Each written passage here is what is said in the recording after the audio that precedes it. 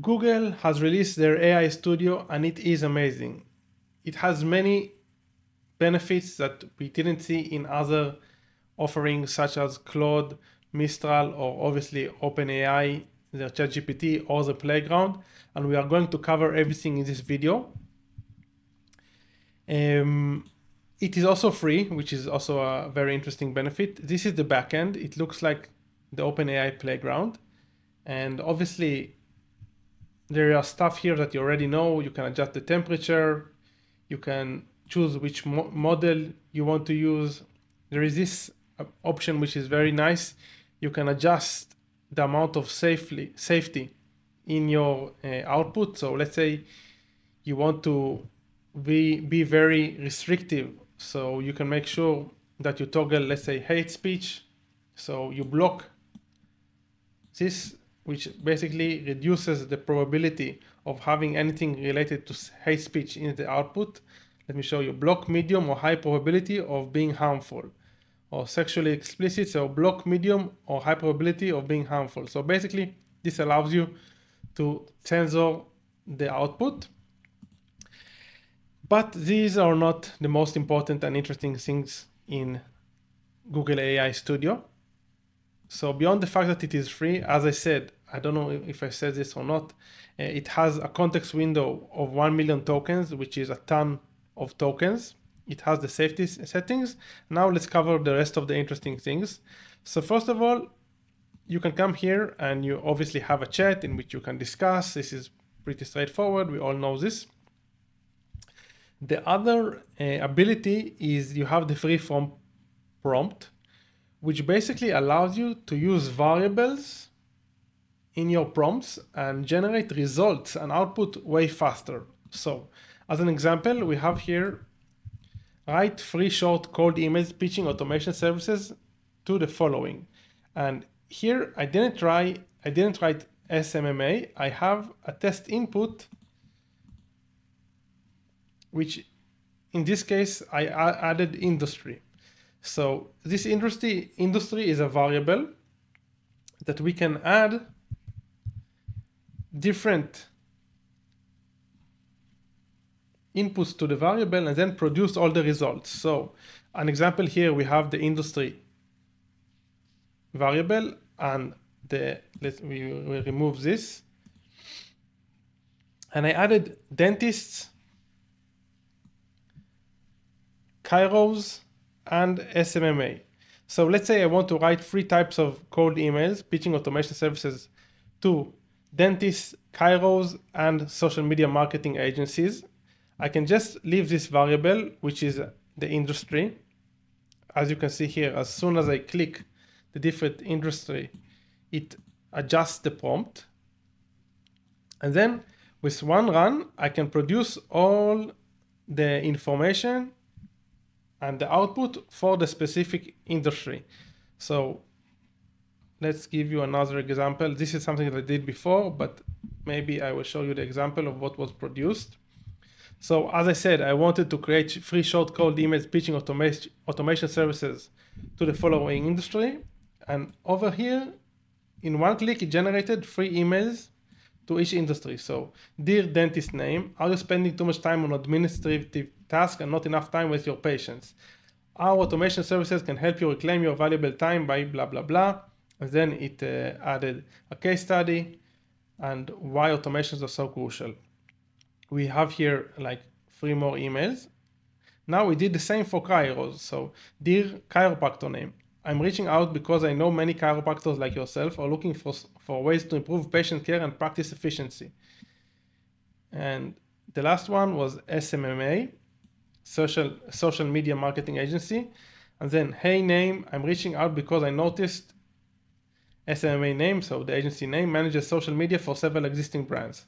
And what I can do here, I can add more industries. So let's say dentist, let's say business consultants, and let's add fitness and weight loss coaches. And let's change the prompt.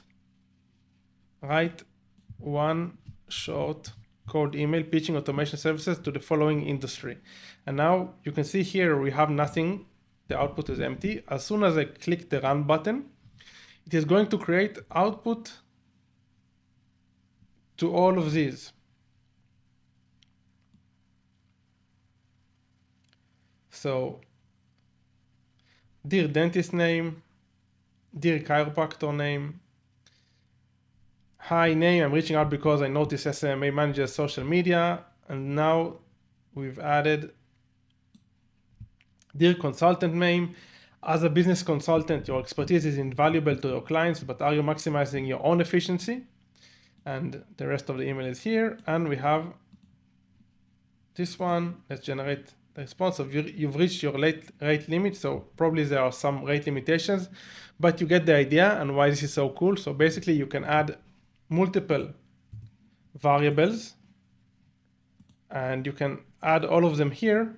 These are like just placeholders, and you can generate output at scale. The next thing that I wanted to share with you is the structured prompt, which I already created an example over here.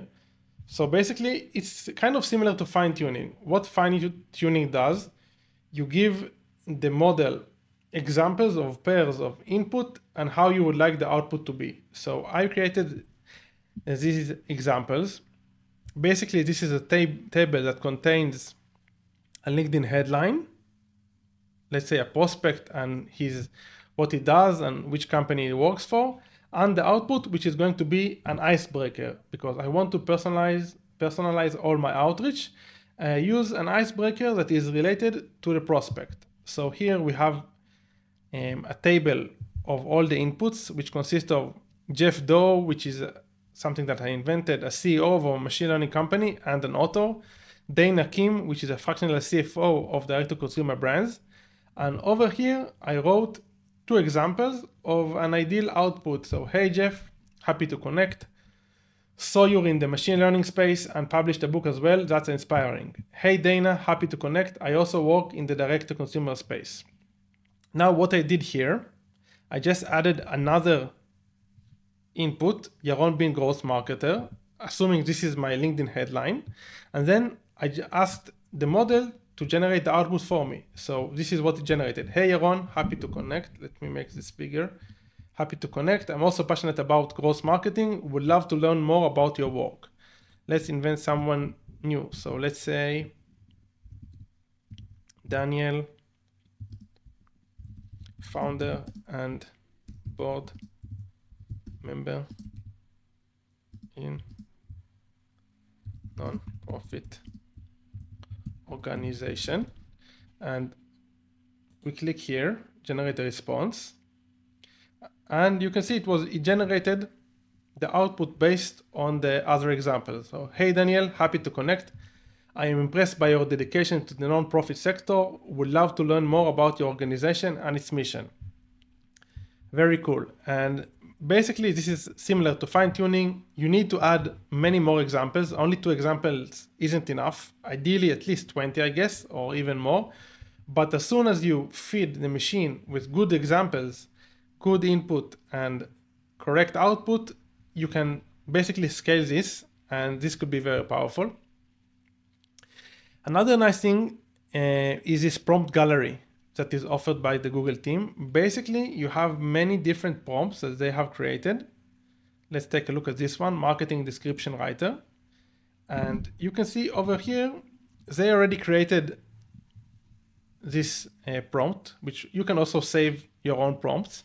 And they have here like the input message, the target audience, and the output that they are expecting. So we have here a car, we have here a bicycle, the target audience is the mid-aged man, and target audience in this case are environmentalists.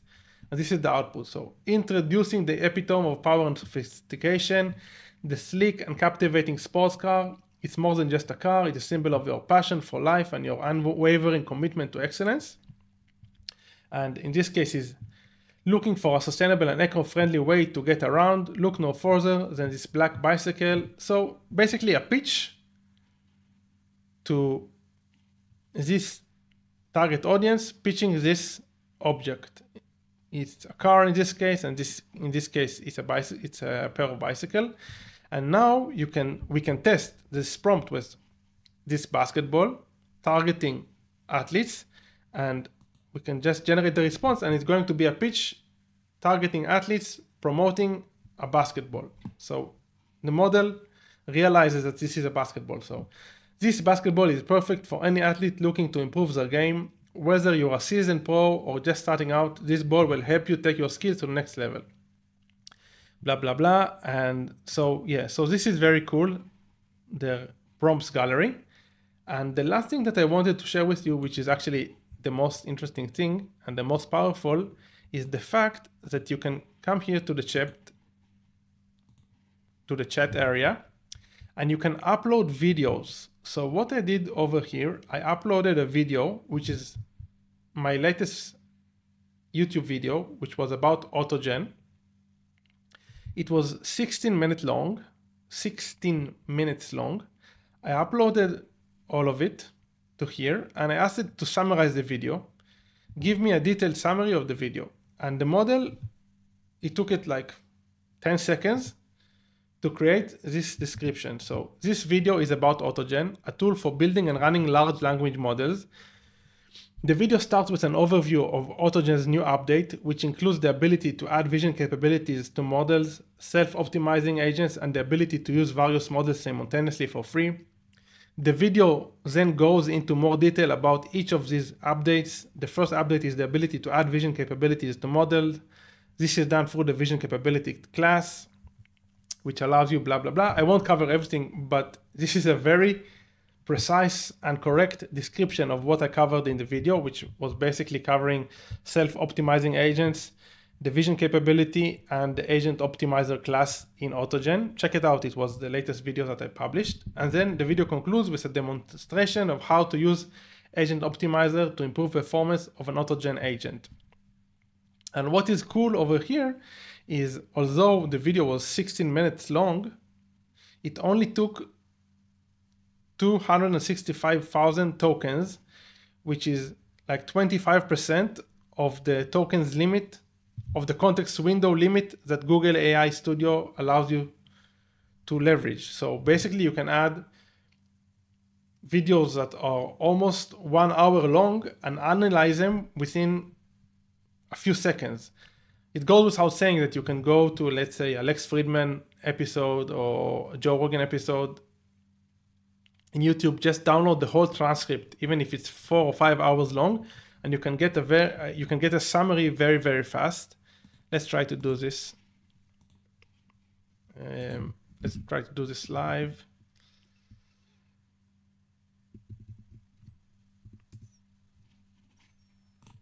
Lex Friedman. Lex Friedman and Mark Cuban. Okay, this is with Dana White. I actually saw or something like that. Started watching this. Let's see if I'm able to fetch the transcript, show transcript, toggle timestamps. So this is a 1 hour long, like 90 minutes long conversation. I'm going to copy the whole transcript.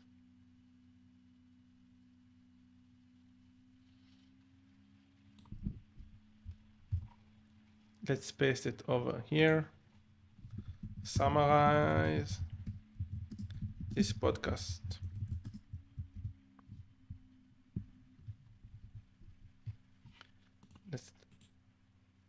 Hopefully it allows me to do this. It worked before. Let's see.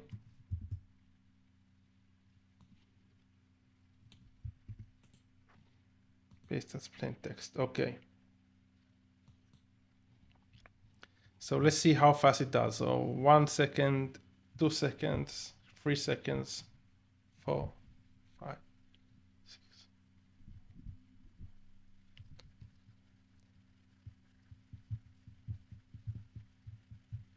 It feels as if it's going to throw an error, but I don't think so. But this is a big chunk of context. Oh, it is counting. Okay. Yeah, we got it. It was like 30 seconds. Podcast summary: Lex Friedman interviews Dana White, president of the UFC. This podcast features an in-depth conversation with Dana White, the president of the UFC, discussing his lifelong passion for fighting and the remarkable rise of the organization. So we have the key points. We have basically everything that was discussed in the conversation, and this took us like 30 seconds, which is pretty amazing. Obviously, you can also add images. This is multimodal, so you can add images, you can add different files, you can even add folders, you can add very long textbooks because it has such a huge context window. So imagine this is only like 20%, not even, sorry, it's like 2% of the whole context window. So you can add hours and hours of transcripts to this Google AI Studio and analyze them. So this is very powerful. I guess that's it for today, guys. I'm definitely going to keep exploring Google AI Studio, especially this video analysis tool, which allows you to, again, it's amazing. You can upload videos over here and analyze them very fast. And this is very powerful.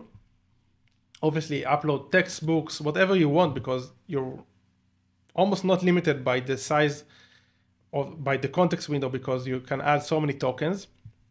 Anyway, if you enjoyed this video, please like and subscribe. Obviously, leave a comment with your feedback and any suggestions for improvement. And until next time, keep on automating.